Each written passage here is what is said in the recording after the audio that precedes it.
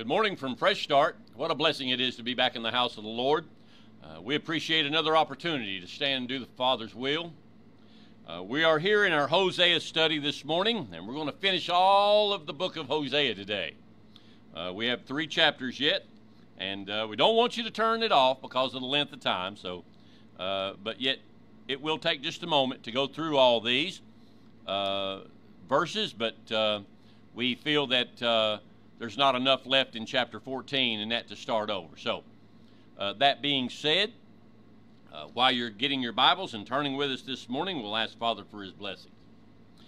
Precious Father, we come to you thanking you for another blessed day. Thank you, Father, for each and every one that listens, Father, and participates in this Bible study. We ask, Father, that your word would land on fertile ground.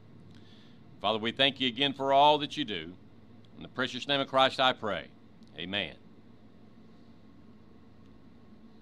Hosea chapter 12, Hosea meaning salvation. That's what Father is trying to explain through all of his chapter here, that he has salvation for his children, has salvation for those that will accept him.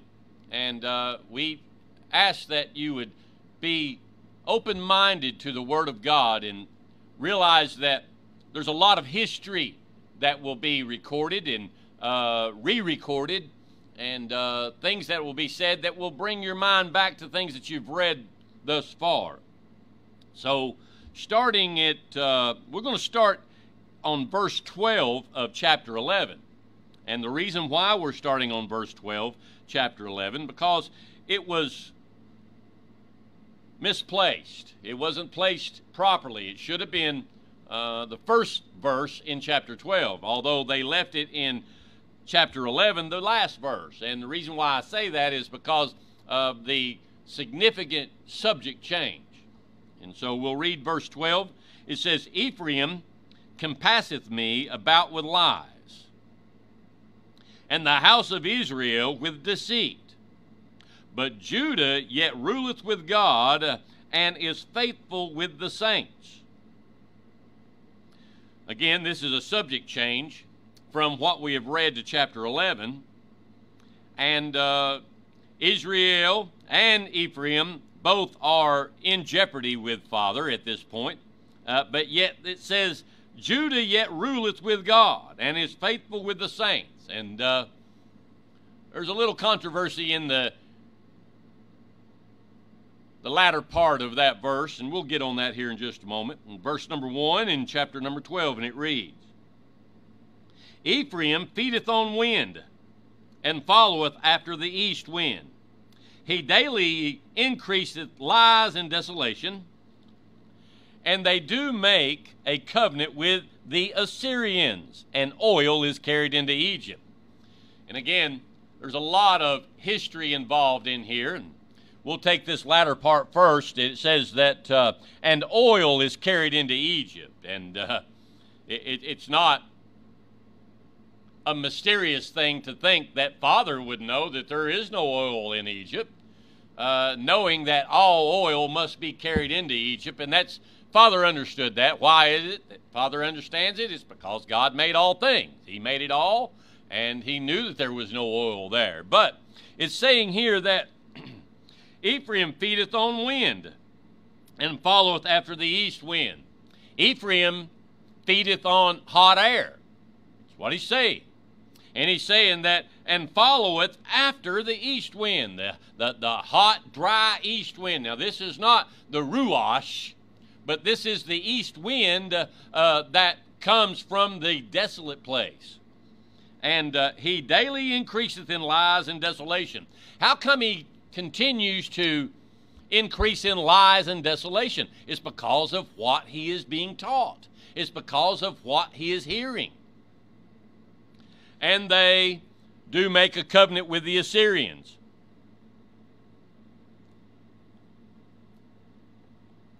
When you listen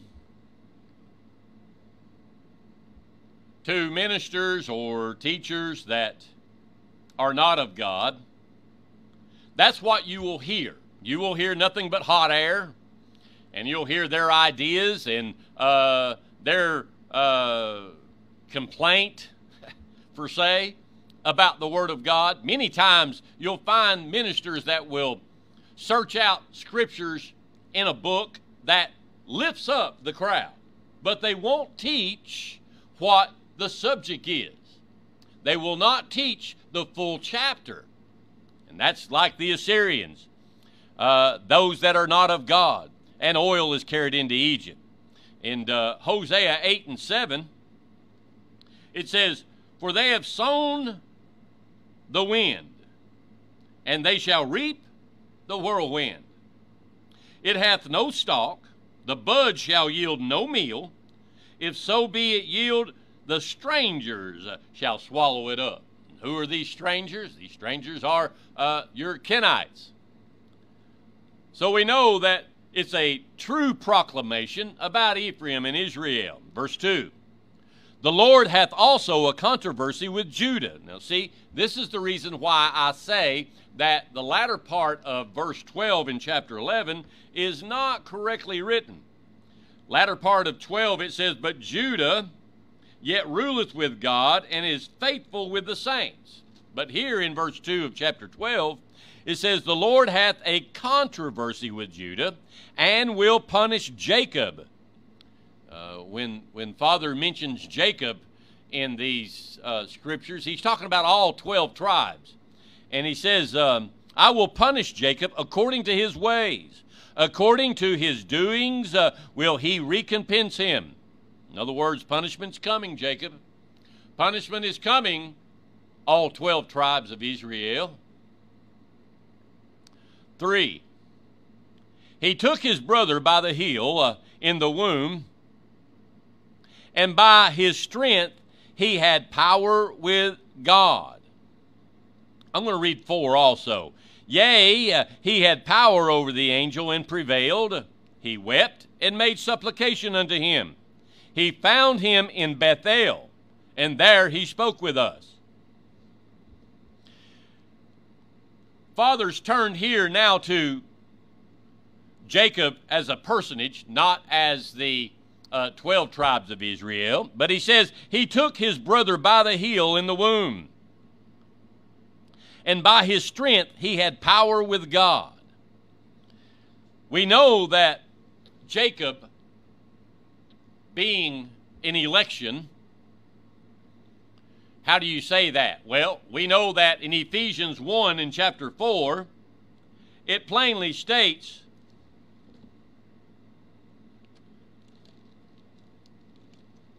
chapter 1 and verse 4, it plainly states, "According as he hath chosen us in him before the foundation of the world, that we should be holy and without blame before him in love." 5, "Having predestinated us unto the adoption of children by Jesus Christ to himself, according to the good pleasure of his will." Knowing that Jacob was an election of Father, let me go on a little further and say in the book of Malachi, chapter 1, and verse, I believe it's 23. Malachi 1 and 23. Excuse me. Malachi 1 and 3. And it reads, I'm going to read 2 also. He says, "I have loved you, saith the Lord, yet ye say, wherein hast thou loved us? Was not Esau Jacob's brother, saith the Lord, yet I loved Jacob." 3, "And I hated Esau, and laid his mountains and his heritage waste for the dragons of the wilderness." So for Father to have hated Esau means that we must go back to the first earth age, knowing that what Esau done in the first earth age. And back in Hosea 12 and 3 and 4, we see that he had power with God, and he prevailed over God, or the angel at the time. And that's what that means, is the heel grabber, the prince that prevails with God. You can read about that in Genesis chapter 32. But he says here, "Yea, he had power over the angel and prevailed. He wept and made supplication unto him."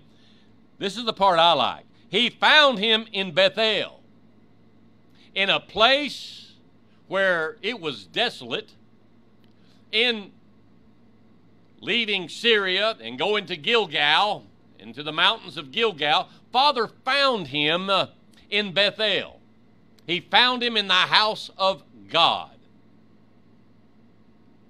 And there he spoke with us. But the problem with this is that Jacob, Israel today, they wax fat. And they have no desire in that to speak with God. You say, well, now you don't know that. Well, no, I don't know that. But you can see the result in the lifestyle of the people that were around us today. Very few uplift God. Very few put God first in their equation. Very few honor the Father. And it says there in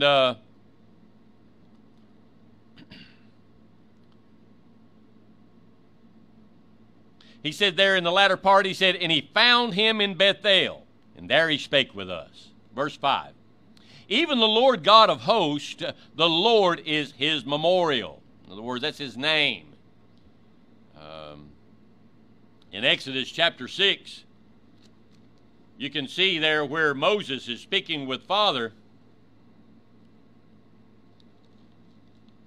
And let me get to it here. Exodus chapter 6.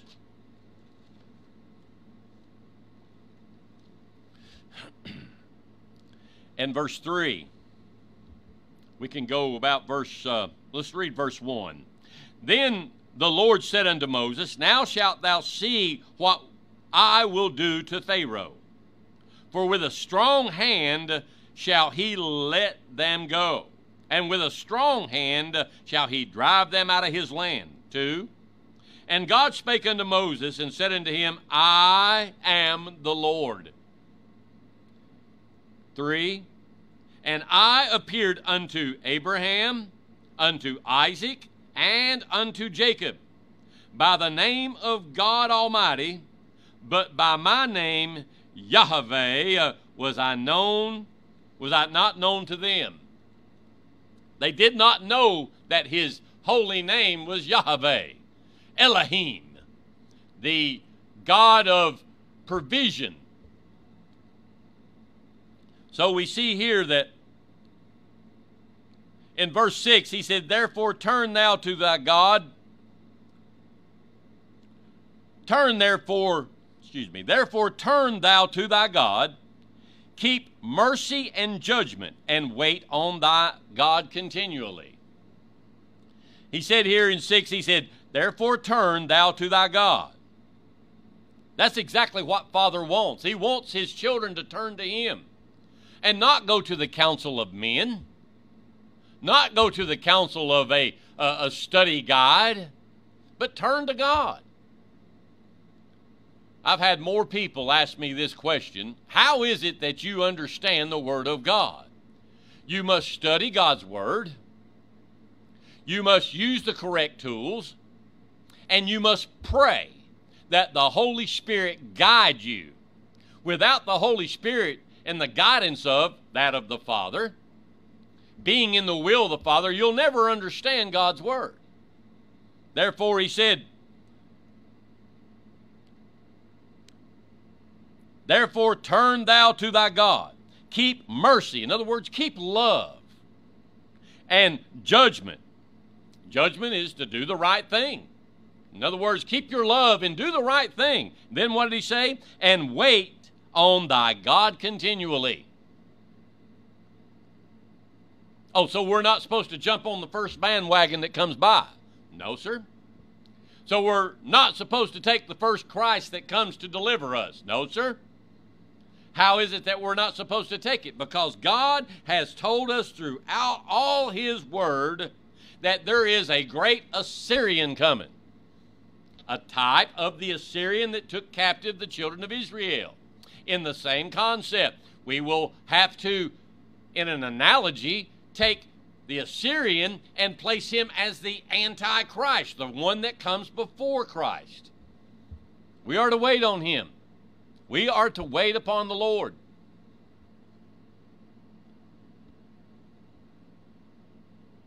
Verse 7.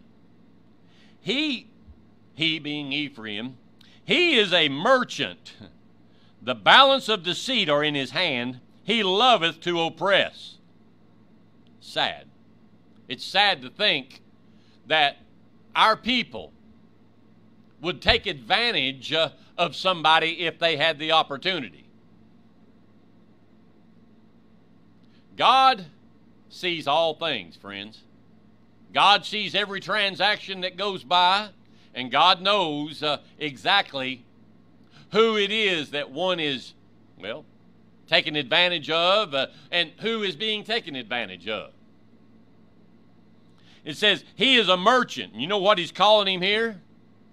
He's calling him a Kenite. He's a merchant. The balances of deceit are in his hand. He's got his hand on the weight, on the side of himself. In other words, he is making it better for himself. Kind of like the oppression that we have today with the rising cost of everything coming and going. Who all is getting money in their pockets? Who is it that's putting money into their pockets? It's surely not God's children. It would have to be those that are deceitfully taking advantage of the situation. He said, he is a merchant, and the balance of deceit are in his hand. He loveth to oppress. I read that latter part of the verse, and I think of some poor old man or poor old woman that only has so much. And they end up taking every bit of it that they can, and really could care less about the individual, could care less about the woman or the man, but worried more about the money that's going in their pockets. Verse 8.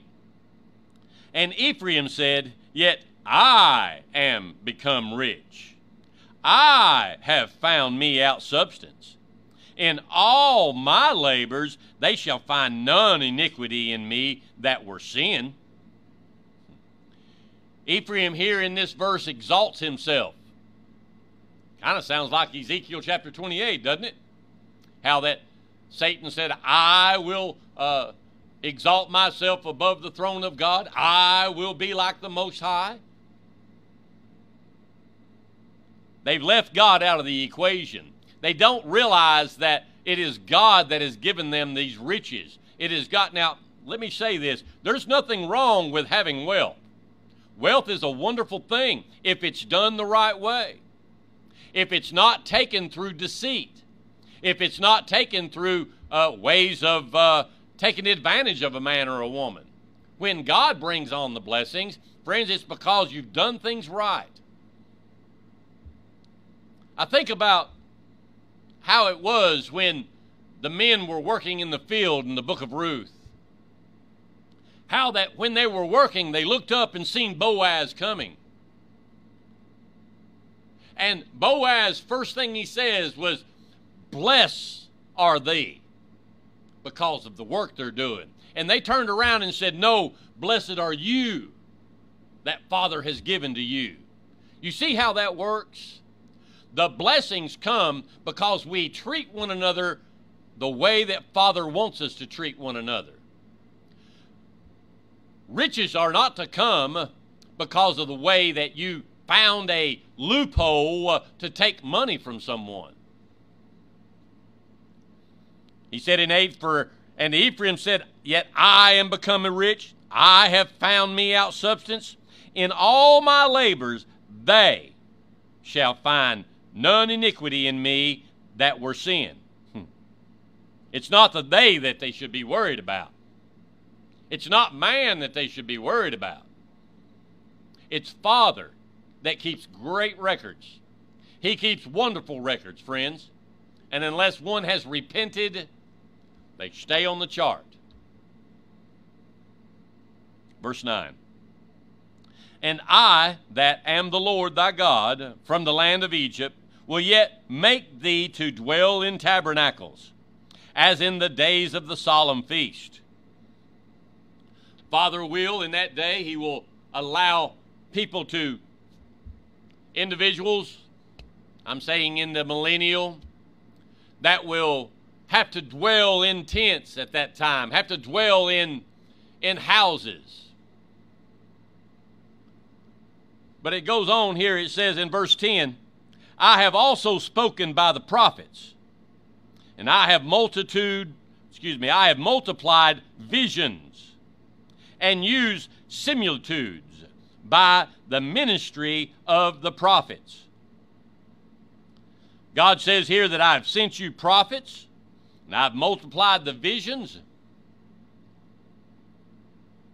and used similitudes, in other words, types, by the ministry of the prophets.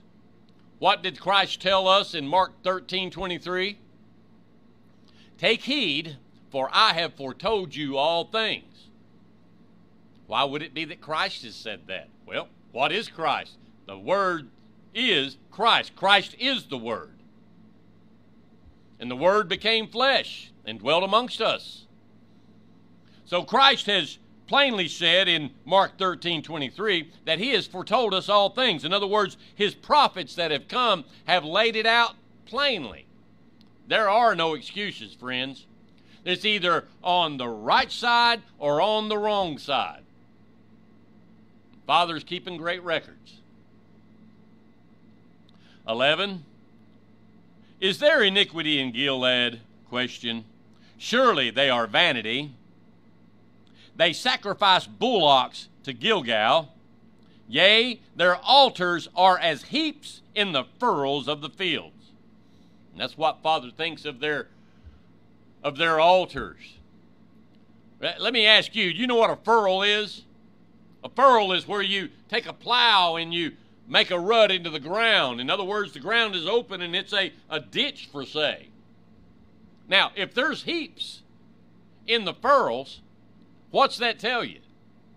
That somebody has planted something deceiving in the furrows. I mean, you can look out there and see all of them furrows ready to be planted, and you look and you say, well, what is that out there? Is that heaps out there in the furrows? How did that happen? It happened because of the way that Ephraim does their work. They like to take a man's idea. As long as it fascinates the crowd, they'll take a man's idea and run with it. It's not God's word. It's nothing of God. And that's what he's saying here. He said, their altars are as heaps in the furrows of the field.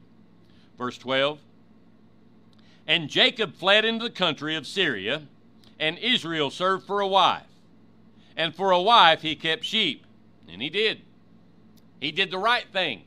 In a time when he was away from his family, away from his father and mother, he could have done anything he wanted to do. But what did he do, Jacob?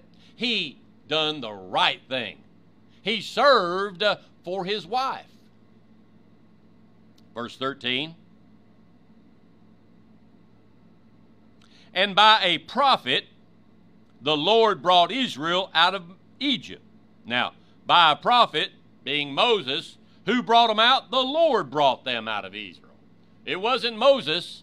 Moses is only a work for God. It was God's wonderful hand that brought the children of Israel out of bondage.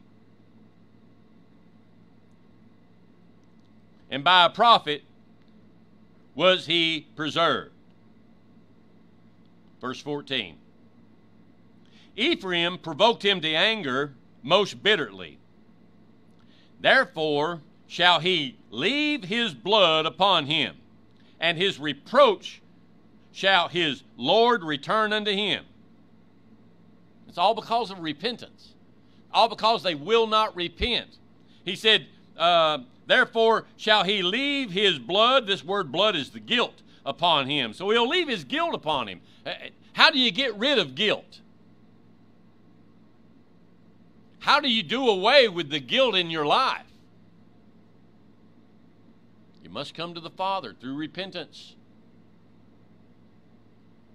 Now, you can't just come and say, I'm sorry. Sorry just doesn't do it. There must be a 180 turn to get completely away from the situation you were in. Although Ephraim will not do that. Not at this time.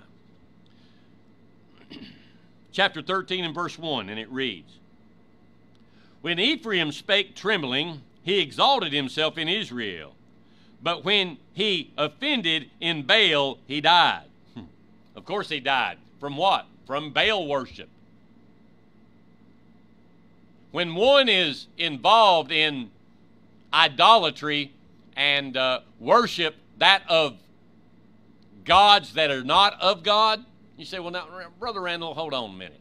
You're talking about back in those days. That's not even a comparison to today, is it?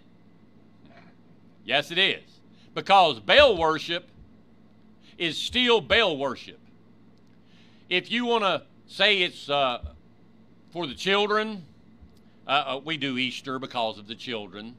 And we bring a bunny rabbit into the church, and it's all because of the children.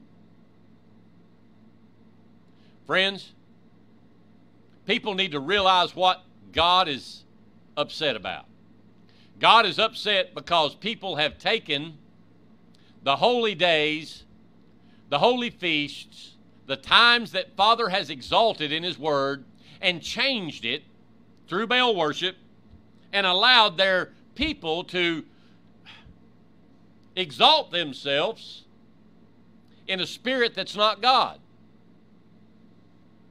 Verse 2, And now they sin more and more, and have made them molten images of their silver, and their idols according to their own understanding. All of it the work of the craftsman. They say of them, Let the men that sacrifice kiss the calves. There's a lot here in verse 2. He said, And now they sin more and more. And they do, because they do not understand. They do not know that when they go to a Beth-Aven, that they are sinning. They do not know that when they give their tithes and their offerings and their love and their work and their help to a Beth-Aven, that they are offending Father. They think they're doing God a service, but they're not. He said, made them molten images of their silver, and their idols according to their own understanding. Not the understanding that Father's brought out, but to their own understanding. Well, that's just how I interpret it. We interpret it a little different over here. We look at it, friend, there's only one way to interpret the Word of God. It's what thus saith the Word of God. It's not about a man's opinion. It's not about a woman's idea. It's about what God says. And we are to follow what God says. And if we don't, well, expect your gourd to be thumped. That's the way the Lord looks at it. To their own understanding, and all of it the work of the craftsman. And it wasn't of God. It was a craft work of somebody, of some man. God did not bring out a rapture theory. God did not bring out anything near a rapture theory. It was all a man's idea. And they say to them, Let the men that sacrifice kiss the calves. There's no help in a substitute like the calves. The two calves were brought in by Jeroboam for a reason. The reason was for a substitute, so that the people wouldn't leave the city and go and give all of their alms and all of their time to Jerusalem. Even the children of Israel knew that it was wrong, but yet they did it. Verse number 3. Therefore they shall be as the morning cloud, as the early dew that passeth away, as the chaff that is driven with the whirlwind out of the floor, and as the smoke out of the chimney. Father wraps it all up right there. Therefore they shall be as the morning cloud. What does the morning cloud do for you? Gives you false hope. Gives you false hope, thinking that you're going to have showers that day, but there's not. When the heat comes, it burns off. It's the same way when the heat comes from the Antichrist, they're not going to be able to stand. They're not going to know where to go. They're not going to know what to do. They're going to assume to travel right after the Antichrist. And as the early dew that passeth away, as the chaff that is driven from the whirlwind out of the floor, out of the threshing floor, all that dust and all of the chaff that just blows away, that's what happens to them. And as the smoke out of the chimney. Have you ever noticed how far you can watch the smoke in the chimney? It won't be very far. It'll go up just a little ways and then it's gone. It's the same way, that of Ephraim. Verse 4. Yet I am the Lord thy God from the land of Egypt, and thou shalt know no God but me, for there is no Savior besides me.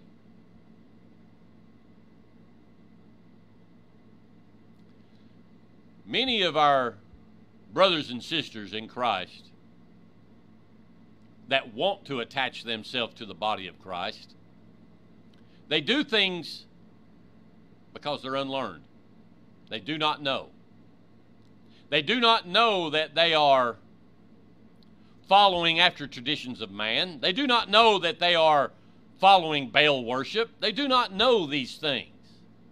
Why is it? Because they've never got into His Word. They've never sat down and studied God's Word whatsoever. Or at least listened to a teacher that would make sense. But yet, they're in fault. For there is no Savior besides me. God is the only one. God is the only one that offers. And God is the only one that can save. Satan's going to come as the Antichrist. And at the sixth trump, he's going to come and say that he is the Savior of the world. He is the Messiah, but he's a liar. He's a liar and the father of it. And many will follow after him because they do not know. They do not understand. And again, that's why this ministry is here. And many ministries like this one are here to help people, charging not one dime, not wanting anybody to feel left out, but for everybody to be able to come to the knowledge of the truth and be prepared for that day. There's a day coming, friends.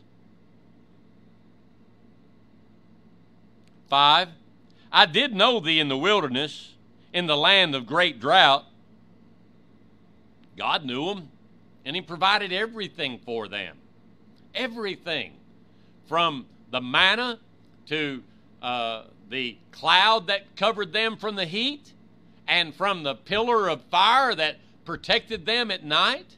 Even the manna that came down from heaven, the quail. And the Bible goes on as far as to say is that they wandered for 40 years in the wilderness, and their clothes and their shoes never wore. God provided, friends. God loved Israel. Verse 6, according to their pasture, so were they filled. They were filled, and their heart was exalted. Therefore have they forgotten me. Every time things begin to go good, we have history in this nation. Problems come about, and people start to turn to God. They begin to worship the Lord and begin to flood the house of God. But once the things are settled and it's not as bad as it was, they begin to forget God. And they get back out there in the world. And they begin to live without God. Many times in our nation, we have seen that happen. This nation and many of the Christian nations that have forsaken God, there's going to be a judgment.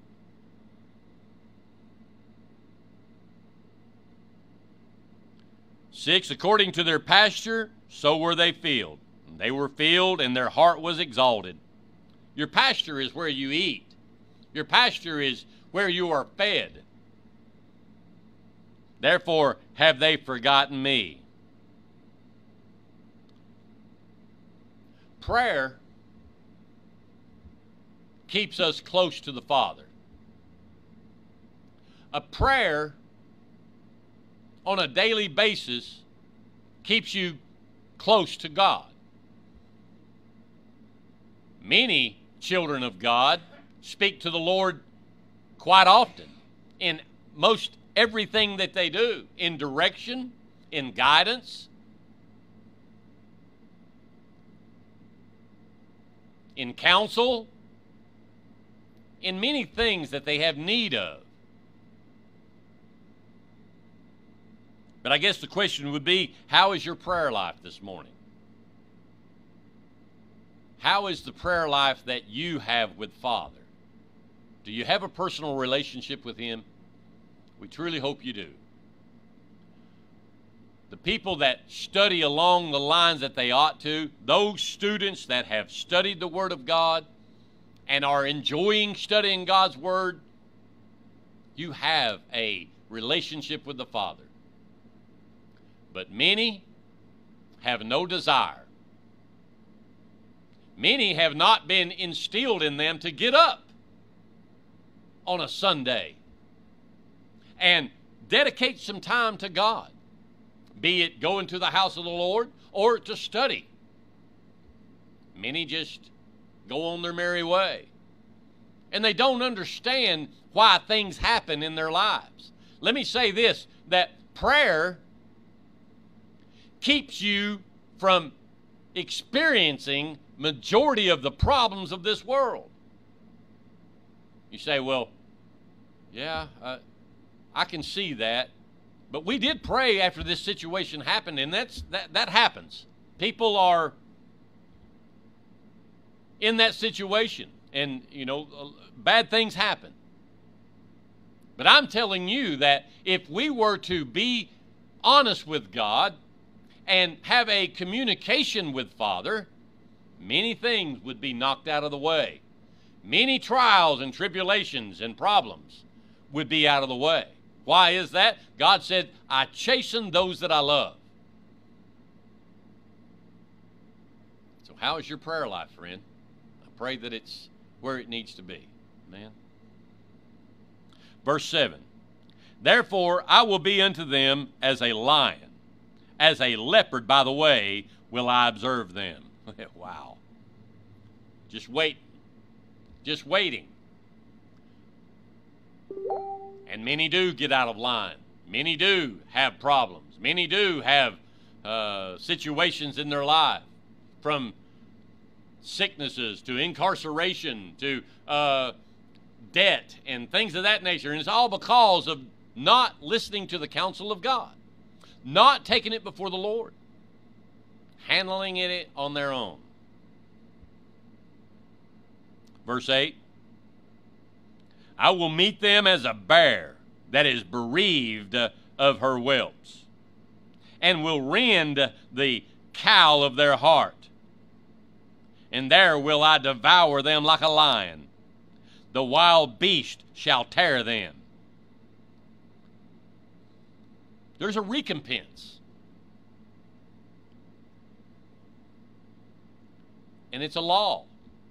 The law is if you throw it up, it's going to come back down. That's the law. If you do evil in the sight of the Lord, there's going to be consequences. And Father said, I will meet them as a bear that has bereaved of her whelps, and I will rend the cowl of their heart. God will break their hearts. Many of you have had your heart broken. And through situations in our lives, we learn from this. We learn when our hearts are broken. I'm not just talking about when God kind of puts a little something on you and kind of brings you back to. I'm talking when He breaks your heart. It's a sad situation. But Father loves you. Father cares for His children. Which one does He care for, Brother Randall? He cares equally for all of His children. Verse 9. O Israel, thou hast destroyed thyself, but in me is thine help. You done it to yourself, Israel. Israel has done it thinking that they are doing God a service. Well, I wanted my children to go to the nicest church in town, and I wanted my children to experience the right things. The right things are the things that are talked about during the soccer game. Where do you go to church? Oh, where do you go to church? Oh, well, we go so-and-so, and we have this and that, and we do this and that. But do you learn anything? Do you know the Word of God? Are you preparing your children for the coming of the Lord? Are you preparing your children for the tribulation that is fixing to come upon mankind? They destroyed themselves. But in me is thine help. That is the answer to it all. The only way that you're going to have help, and I don't mean through monetary value or through anything other than the help of God. God will be the one that will direct the life of an individual and help that individual. Some are coming out of bondage. Some are coming out of Babylon and confusion. And they're waking up. And they're beginning to wake up and see that Father loves them far more than any minister has ever tried to exalt through a message. I'm talking about how Father can speak to the spirit of an individual. And He loves you and He cares. Verse 10. I will be thy king. Where is any other that may save thee in all thy cities? Question. And thy judges of whom thou saidest, give me a king and princes.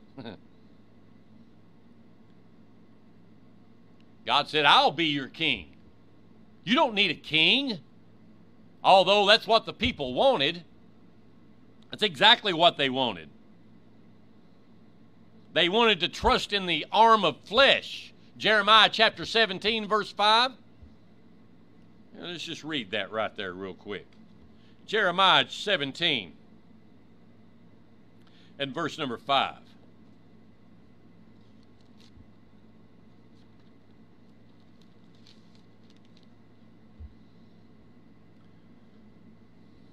Thus saith the Lord. Now this is what God says. Thus saith the Lord. Cursed be the man that trusteth in man, and maketh his flesh his arm, and whose heart departeth from the Lord.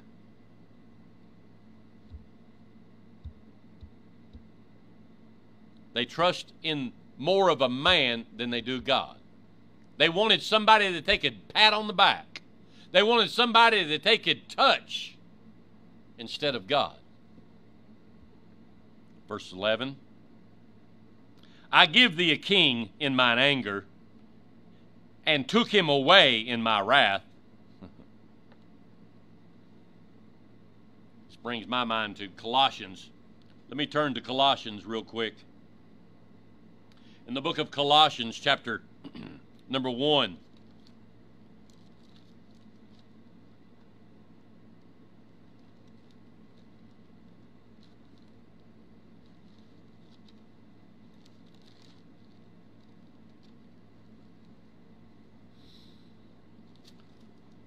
Start reading about verse 15. Who is the image of the invisible God, the firstborn of every creature? 16. For by him were all things created, that are in heaven and that are in earth, visible and invisible, whether they be thrones or dominions or principalities or powers. All things were created by him and for him. There's not a king that's ever sat on a throne that God didn't put there. You say, well, now, there's been some pretty evil ones now, Brother Randall. God put them there for the negative plan that God had. God's got a plan. And if you can get wrapped into his plan and understand his plan, friends, you've got it. 17. And he is before all things, and by him all things consist. So it's by God that brought in this. That's what he said in verse 11. I give thee a king in mine anger. It made him mad. It made him jealous. He said, thou shalt have no other gods before me. Well, this King Saul, he wasn't a god, was he? That's how they treated him. They looked more to him than they did God.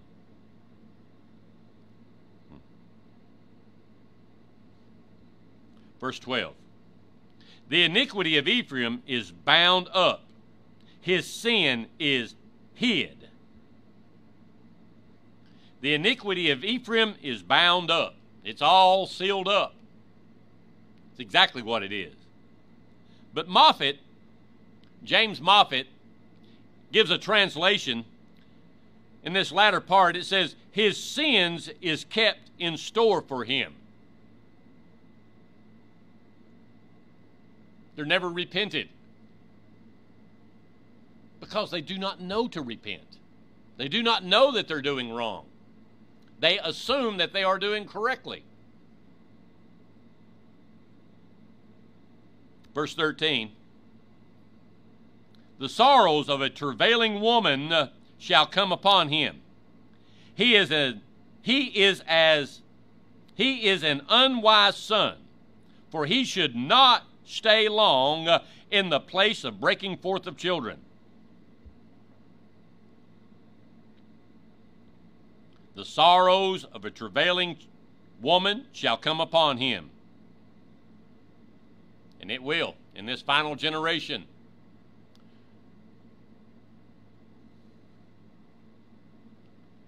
Mark 13 and verse 17, it says, woe to them that are with child, and them that give suck in those days. Again, they do not know that they are to wait upon the Lord. They go whoring after the first Christ that comes along. They do not know that there's going to be another one that shows up, which is the true Christ. He is an unwise son.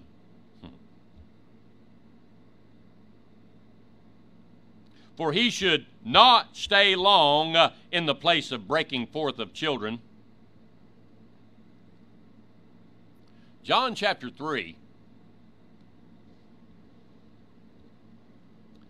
John chapter 3 plainly tells us how that we are to understand how that we are born.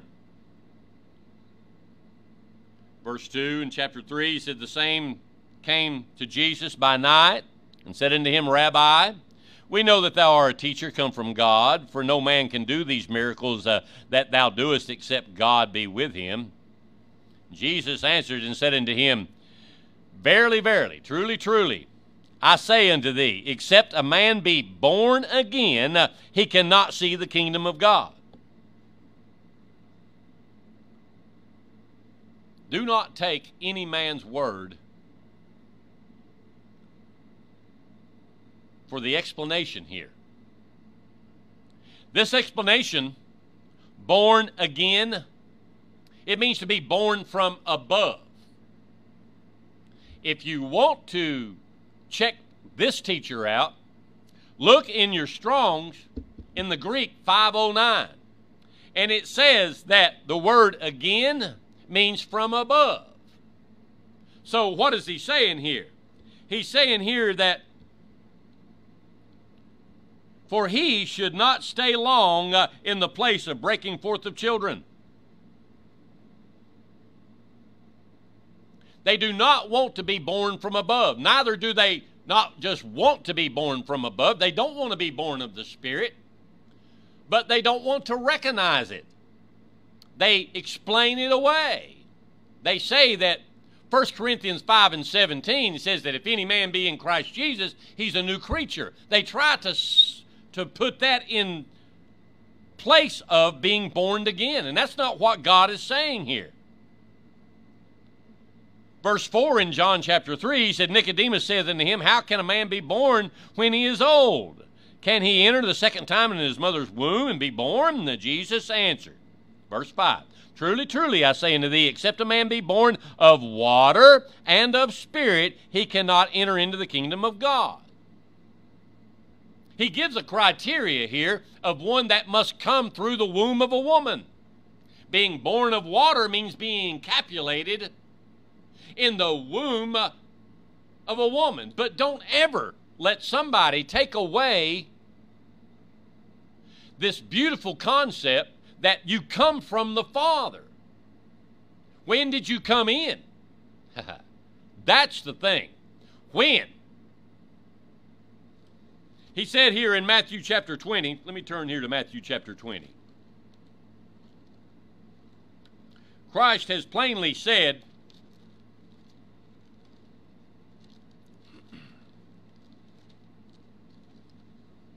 in Matthew chapter 20 and verse 16, So the last shall be first, and the first last. For many be called, but few chosen. God is plainly trying to explain to you and I that there is a reason why we are here. There is a reason why you have been chosen to come through in this latter day. You've been held out for the latter day battle. Yeah, there's going to be a battle. It's not going to be of guns and bombs and things of that. It's going to be of the mind. And God wants you to be wise enough to understand. Never let somebody try to explain the way being born again. It really bothers this minister because it takes away from the beauty that Father has of giving all of us an individual opportunity to come through this flesh age, but at a special time. And it was God that done that. Not your mother, not your father, but it was God. So, back in chapter 13 and verse 13, the sorrows of a travailing woman shall come upon him. He is as an unwise son, for he shall not stay long in the place of breaking forth of children. Can't wait to get it over with. Let me move on. Verse 14, I will ransom them from the power of the grave. I will redeem them from death. O death, I will be thy plagues. O grave, I will be thy destruction. Repentance shall be hid from mine eyes. It'll be too late then. It'll be too late for repentance. Because the Lord will have already came. And this shocker will run across the face of every individual. And what will they say? Cry unto the mountains that they cover us from this God. Cover us. We pray that we could die, but they can't die. Why is that? Well, because 1 Corinthians 15:52. They've already dropped the flesh. And there is no dying of the Spirit unless it's done by Father. Verse 15.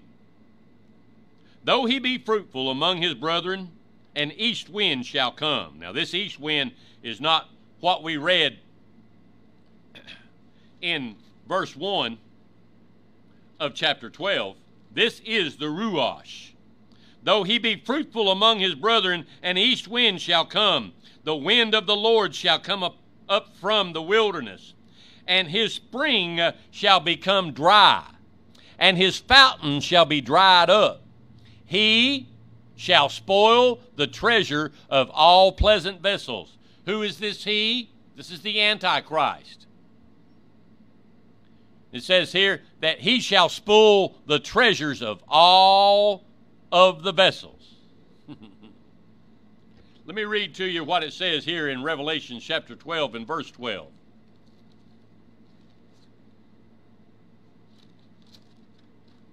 Revelations 12 and 12. Therefore rejoice, ye heavens. Rejoice because Satan and his angels have been kicked out of heaven. So rejoice, ye heavens, and ye that dwell in them. Woe to the inhabitants of the earth and of the sea, for the devil is come down unto you, having great wrath. Why? Because he knoweth that he hath but a short time. That's why all of the treasures and everything will be spoiled. That's why all of the wonderful blessings that have been brought out to the Americas and all of the other Christian nations will be taken. Why is that? Because of the Antichrist. Been prophesied. Father's already seen it happen. This is exactly how it's going to happen. Verse 16. Samaria shall become desolate. Now this is the capital of Israel in that day. He said that Samaria shall become desolate, for she hath rebelled against her God. They shall fall by the sword. Their infants shall be dashed in pieces, and their women shall be ripped up. And I know this is sounding pretty radical, but what he's saying here is that exactly what he said in chapter 1. What did Father tell Hosea to do in chapter 1?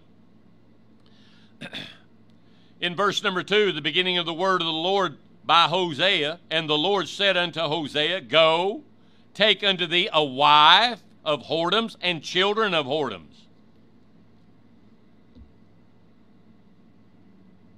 These children of whoredoms are those that do not know who their father is. They've been through this life, but they have no idea who their father is. They don't want to accept being born from above. They don't want to accept that. Therefore, they do not know.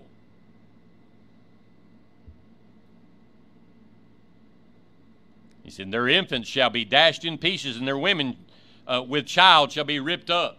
And this women with child is the same concept as we said in Mark 13, verse 17. Woe unto them that are with child, and to them that give suck in those days. He's not speaking directly to a woman.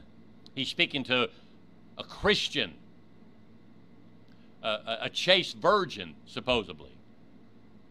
Parable that is spoken about in Matthew chapter 25. There were 5 that were wise and 5 that were foolish.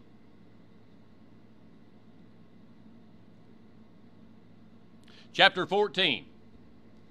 Now we see the sovereignty of God, the love that God has for Israel. O Israel, return unto thy Lord, thy God, for thou hast fallen by thine iniquity. When you see this, O Israel, when you see Father speaking, oh, he's doing everything to get the attention of Israel. He's pleading, oh, Israel, return unto the Lord thy God.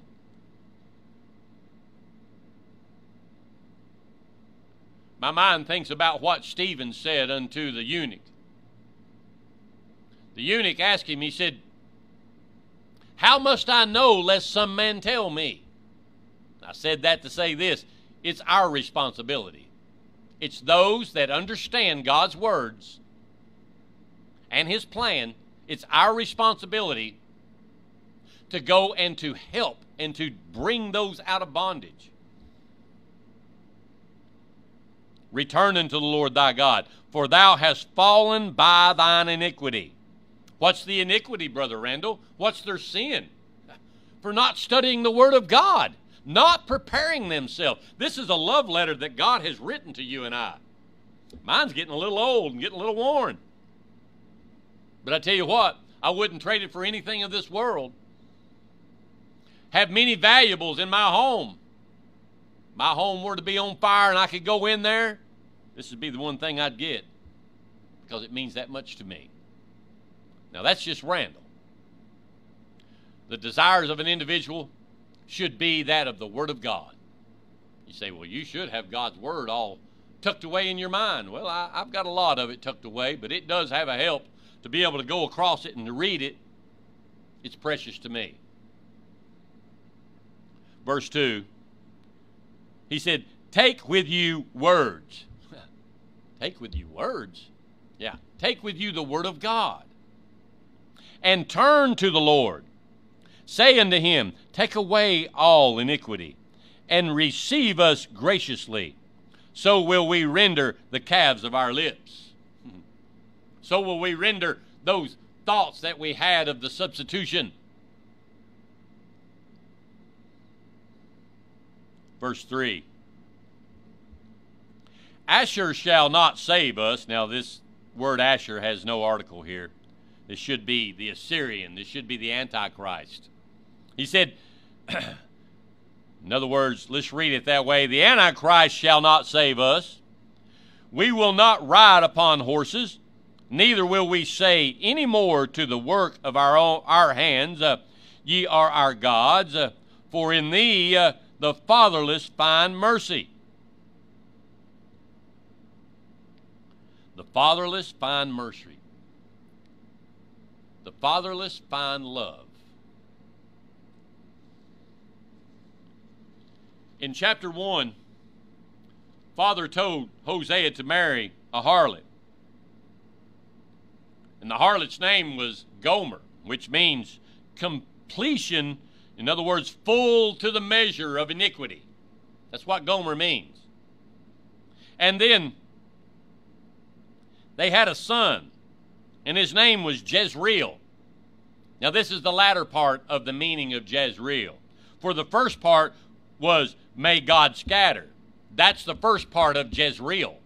The second part of Jezreel is, may God sow. And that's exactly what he's done here in verse 3. Neither will you say any more to the work of your hands, ye are our gods, for in thee the fatherless find mercy. In other words, may God sow. Verse 4. I will heal their backsliding. In other words, their forsaking of God. I will love them freely, for mine anger is turned away from me. Is this in the near future, Brother Randall? This is in the millennial. This is when Ephraim gets an eye-opener. This was when Ephraim recognizes that they have followed the wrong one all of their life. 5, I will be as the dew unto Israel.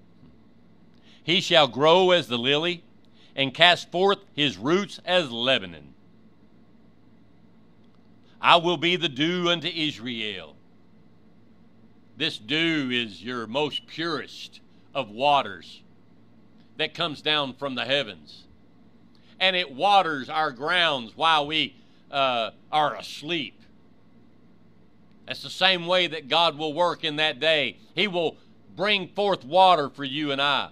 He will rain upon you and I as the dew. He shall grow as the lily and cast forth as the roots of Lebanon.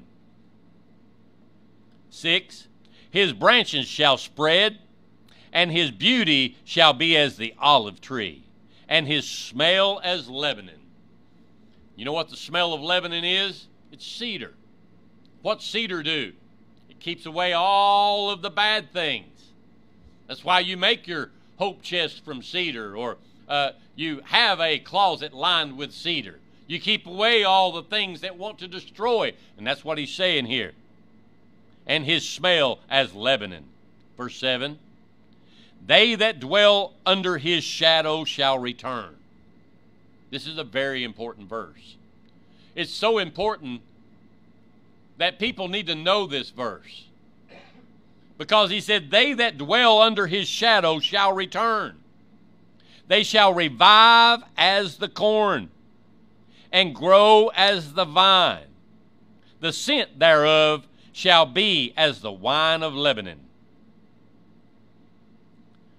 It says here, they shall revive as the corn. You ever seen how the corn will get knocked down through a bad storm? But friend, when that sun comes back out, it'll all stand back up. It will revive itself. That's what Father's talking about. They'll grow as the vine. Many times you can see a vine like a morning glory or something of that nature, and you can just watch that thing almost crawl upside of a wall or upside something, and it just continues to grow, and it moves more and more every day. That's exactly what he's talking about. And the scent thereof shall be as the wine of Lebanon, a beautiful wine. Verse 8, Ephraim shall say, what have I to do any more with idols? And this will be in the millennial. He says, what have I to do any more with traditions of man? What have I any more to do with these? That's true, because God will be their God in that day. There will be no substitutions. There will be no two calves. There will be no traditions of man. There'll be nothing to disturb or mislead. It'll all be pure. I have heard him and observed him.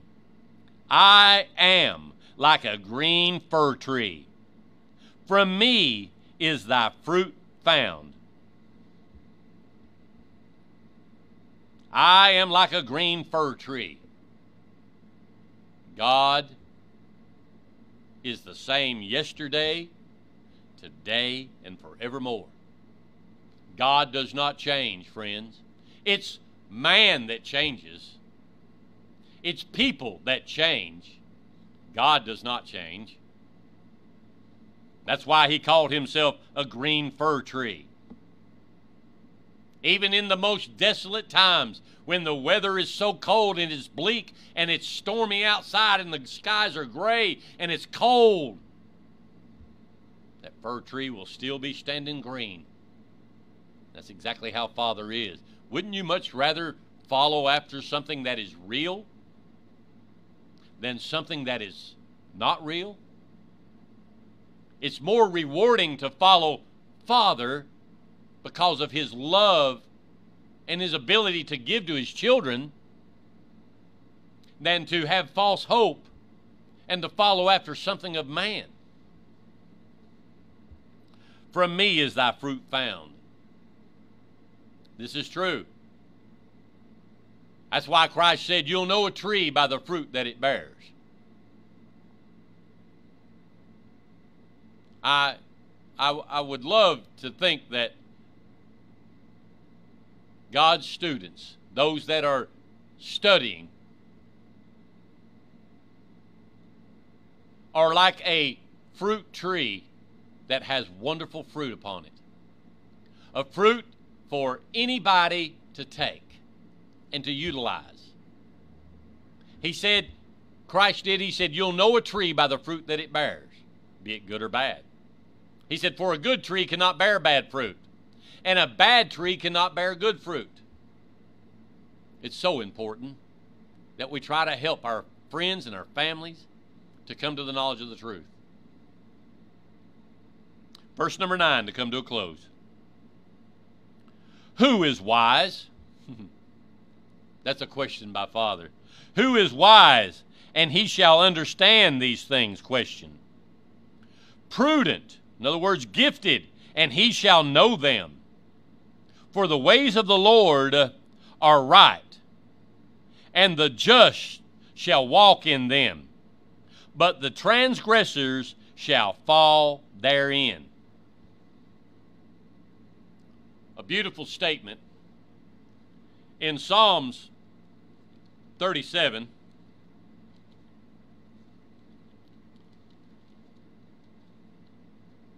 It has an acrostic. And in other words, it's speaking about ponder not why the wicked prosper. He said in the latter part here, he said, for the ways of the Lord are right, and the just shall walk in them, but the transgressors shall fall therein. Let's read in Psalms 37 real quick, verse number 7. Rest in the Lord and wait patiently for him. Fret not thyself because of him who prospereth in his way, because of the man who bringeth wicked devices to pass. Verse 8. Cease from anger and forsake wrath. Fret not thyself in any wise to do evil. Verse 9. For evildoers shall be cut off, but those that wait upon the Lord, they shall inherit the earth. So often we say that we are to wait upon the Lord, not to entertain an any moment doctrine, not to entertain a flyaway theory, not to even be involved in any of that nonsense, but to do what? To wait upon the Lord. That's all of Hosea, and that is the salvation of the Lord. And that's what God has done. He has brought forth in his words how that his children have fallen and how they have listened to traditions of man, how they have been taken captive by the Assyrian. Many people are really ripe on the vine for the Assyrian. Many people are really ripe on the vine for the Antichrist. But not you, my friend. You have studied and you have learned that we are to do what? To wait upon the Lord. It's been a wonderful study. Hosea has been a wonderful study for us to realize that man has gone astray. And God brought it forth through the marriage of Hosea and the children that Hosea had with Gomer. And throughout his word, all 14 chapters, God has given reasons why there is so much calamity in the lifestyle of Ephraim. But yet for those that love him, those that dwell under the shadow of the Lord, you're blessed. Friends, you are blessed this morning because you love God. We'll be in Joel's gospel next. We are going to be taking all 12 of the minor prophets and studying those and how that we have finished the book of the Revelation and how that we are doing all 12 of the minor prophets, how it corresponds with the book of the Revelation and how it will give a deeper meaning for those that have a desire to study. We appreciate you. Thank you again for being a part of our Bible study this morning. We appreciate you and thank you again for your letters.